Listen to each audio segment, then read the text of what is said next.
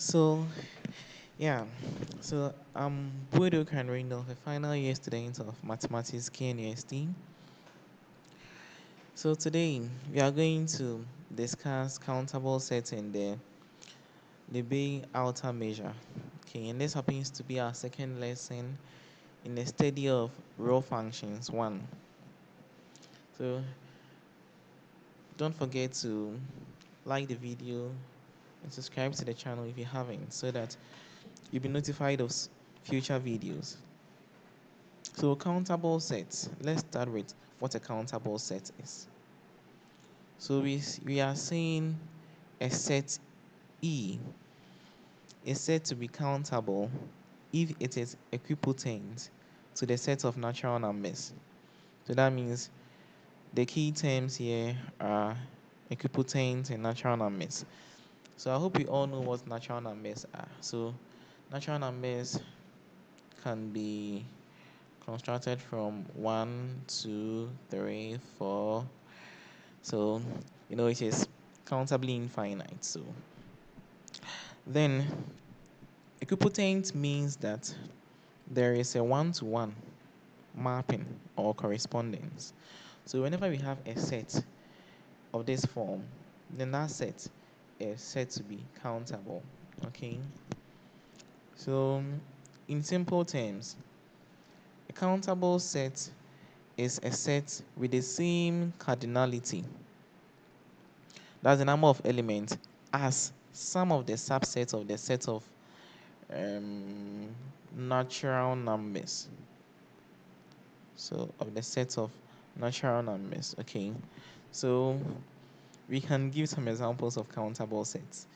So this set A here is a countable set because you can see that it is a subset of natural numbers, right?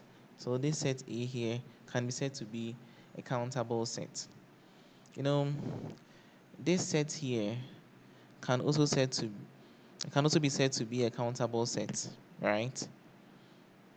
This is also a countable set. You could see it has a one-to-one corresponding with the set of natural numbers, and this here is also a countable set. So someone might ask, yes, this is a countable set because maybe you can count the number of elements here. Also, you can count the number of elements here, but this you can't count the number of elements here. So why is it a countable set? So one thing I should know that the sets of natural numbers is countably infinite. That means you can count, but you can never finish counting it, right? So when you have something like this, you can count it, and you can also not finish counting it. And it's equivalent to a set of natural numbers, so we say it is countable. So it says note, a set that is either finite or countably infinite is said to be countable. So that even answers the question. So that's what a countable set is. So now let's go to the Lebesgue outer measure. Lebesgue. So it's a noun.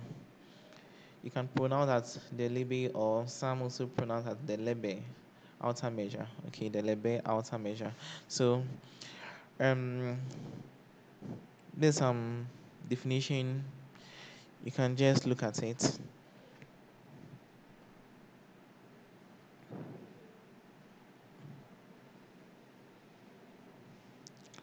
So it says the outer measure of A denoted is denoted to be the infimum of all such norms.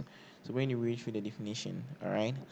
So that is not really what we want to focus on this video. There are some key points that we are going to focus here. So you can look at the definition.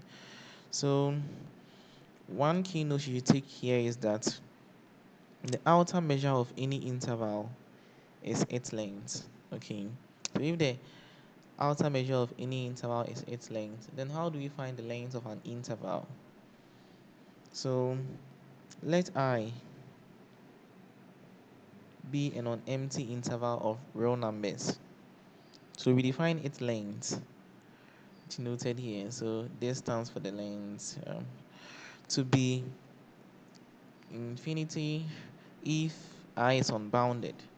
So in our previous video, we talked about what we mean when we say a set is bounded or an interval is bounded or not. And otherwise, define its length to be the difference of its endpoints. Okay, so if it is bounded, then you define the length to be the difference between the endpoints, the boundaries. So let's take some examples. You say find the following. You're supposed to find the outer measure of this, the outer measure of this, and the outer measure of this as well. Okay, so you can see this is an interval,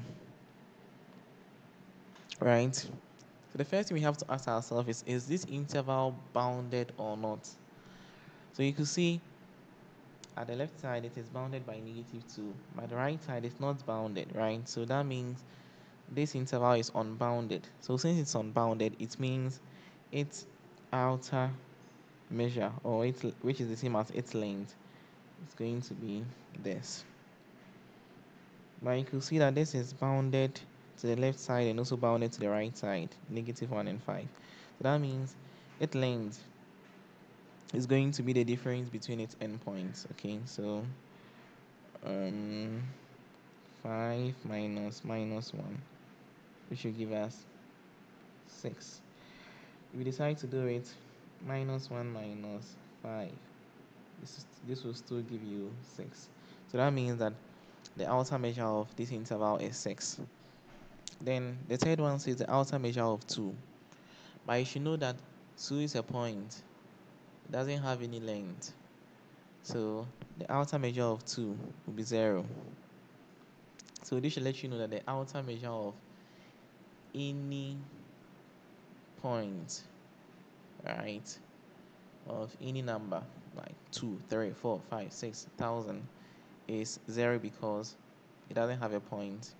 So that's it. Then let's take some properties. So the outer cover of the null set is 0. So someone can ask you why. So this is because the null set doesn't have any what length. Okay. Then the outer measure of A is also 0, where A is a subset of a set of real numbers. So there's something later on countable sets and the Lebesgue outer measure that you can take note of. Okay. So our next video is going to be on measurable sets. What we mean when we say a set is measurable and how to show that a set is measurable. Okay, and probably we might do 1 or 2 proofs. And so this is the end of our second lesson of real functions 1. I hope you enjoyed it. So please don't forget to like the video and see you another time.